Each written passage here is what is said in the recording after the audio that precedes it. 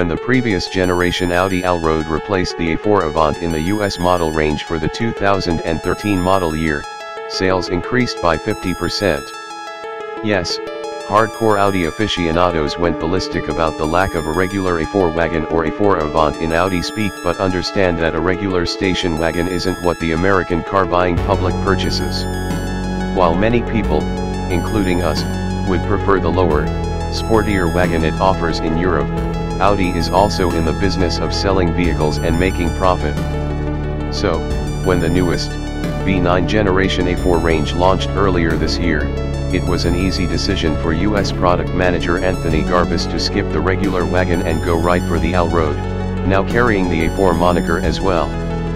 This Allroad follows the formula that brought two predecessors, the A6 Allroad and the V8 generation A4 based Allroad to our shores: lift a wagon, install permanent roof rails, and slap on some chunky body cladding. That's oversimplifying the task, but isn't completely off base. The modest 1.3-inch lift comes from both longer springs and dampers, 0.9-inch, and slightly taller all-season Continental Pro Contact TX radials, 0.4-inch. The roof rails are aluminum and stout enough that they might serve as tow hooks. The cladding adds no width to that of a standard A4, even if it looks as if it does. Even better, the add-ons aren't just raw plastic. Garbus, with a hint of pride in his voice, confirms that the two-tone Allroad's tack-on bits are painted matte black, an expensive process, we're told. Those who hate the two-tone look can get the plastic painted to match the body color for $1,575. The monotone option itself costs $1,000 but is offered only with metallic paints that add another $575 to the sticker. Quattro goes Ultra. The only other attribute that makes this Allroad special is its new all-wheel drive system, marketed as Quattro with Ultra technology. The Ultra business of this system dumps a center differential for a pair of clutches, one at each end of the rear axle's drive shaft. Under most conditions, the Allroad functions as a front driver for a slight bump in efficiency. Not spinning the drive shaft saves precious drops of fuel, and said shaft can be re-engaged in as little as 0.2 seconds. While it is an understandable step toward meeting CAFE regulations, we also see it as a heretical departure from the traditional all-wheel drive Quattro canon. Expect the system to appear in other Audis, although all S and Rs models will continue to use center differentials. Except for the new all-wheel drive system, the powertrain is a direct carryover from the A4. A 2.0-liter turbocharged inline-4 with cam phasers and variable exhaust valve lift makes 252 horsepower and 273 lb-ft of torque. Ratios are swapped via a dual-clutch automatic with paddle shifters for manual gear changes, if that's your thing.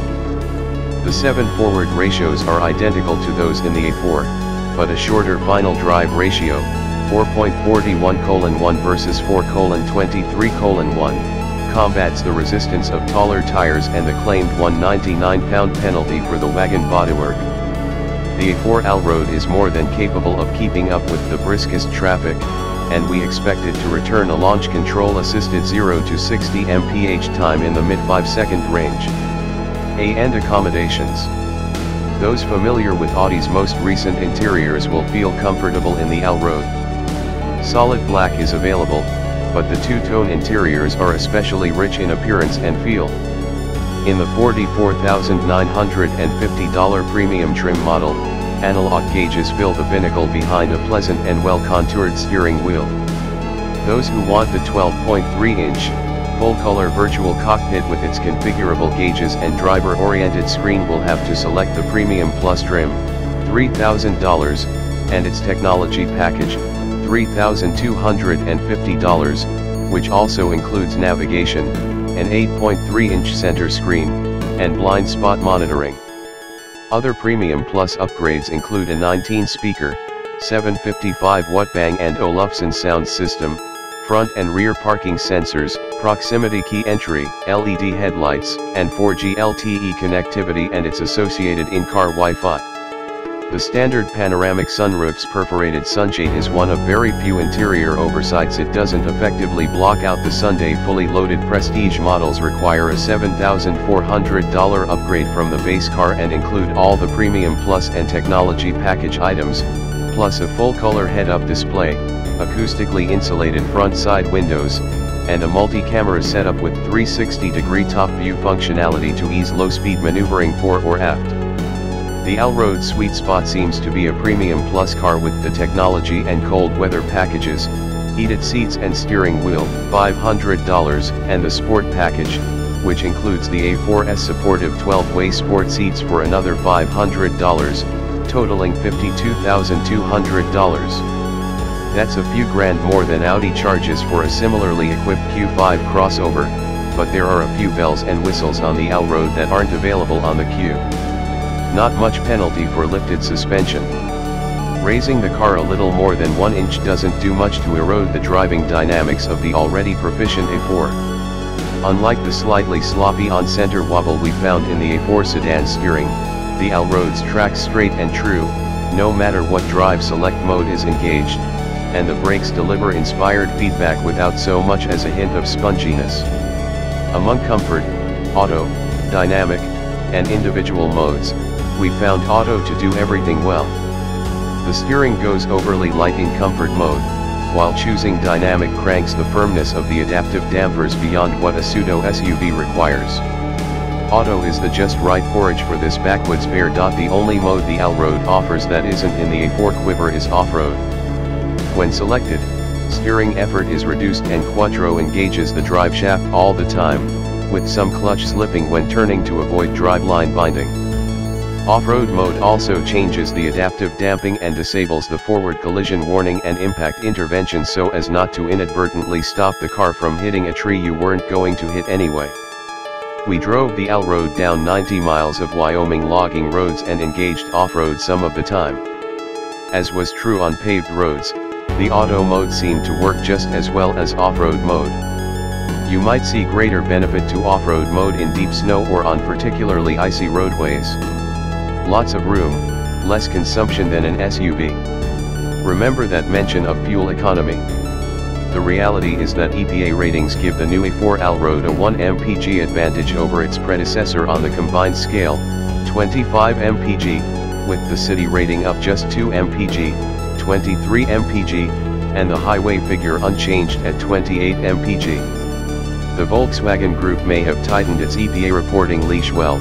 At this point it might as well be a news for the 2017 model year, so any improvement greater than marginal might be hidden. We'll learn more when we can test one on familiar roads. The good news for the A4 Allroad sales ambitions is that its combined fuel economy rating tops the Q5's by more than 10%. Open the power rear hatch, which can be operated by wiggling a foot under the bumper in Allroads equipped with the technology package, and the standard cargo cover automatically lifts out of the way to reveal a 24 cubic foot compartment. There also is a divider to protect backseat passengers from loose items, and the seat back folds in 40/20/40 sections for maximum versatility. Drop the seats all the way and there are 59 cubic feet to fill.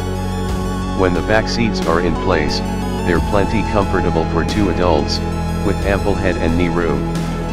Fitting 3 would be a squeeze, but it'd be doable over a short distance. Living up to its name, the A4 Allroad is unlikely to meet a mapped road it can't negotiate, even if few owners will attempt anything more daring than making use of the extra ground clearance while trekking through deep snow. An SUV is an obvious solution for this scenario, but in a world rapidly filling with crossovers, the distinctive Allroad faithfully keeps the wagon torch lit. Those driving an SUV now may discover how much they miss truly car-like dynamics once they encounter the real thing again in the Allroad.